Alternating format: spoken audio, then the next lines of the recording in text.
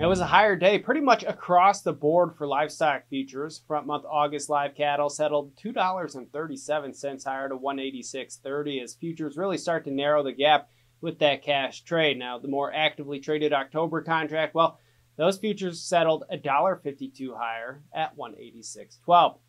August feeders, they were at 258.75. That was $2.35 higher on the session. And on the snout side, October lean hogs $1.15 higher to settle at 77.12. This marking the 8th higher close in the last 9 trading sessions. This morning's wholesale box beef report was quietly mixed. Choice cuts were 35 cents higher to $313.79, and select cuts down 18 cents to $298.15.